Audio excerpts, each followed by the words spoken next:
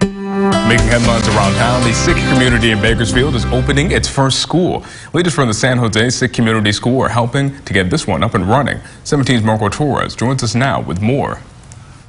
The Bakersfield Sikh community is opening up its own Sunday school called the Guru Angad Darbar Khalsa School, and registration has already begun.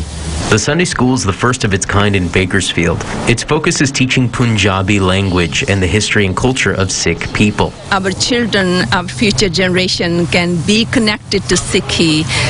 They can learn their language, they can learn their scriptures, they can develop that confidence of being who they are. After all, they have to be bicultural, bilingual here. They're American Sikhs. The school is called Guru Angad Darbar Khalsa School, or GADKS for short. Classes will run every Sunday between 9:30 a.m. and 11:30 a.m. It has 5 classrooms for older students and a larger hall for smaller children. The school is located right next to the Sikhs' place of worship off Stein Road in southwest Bakersfield. We want to also focus on excellence in whatever we do. We want to give them that habit of whatever they do, they should try their best.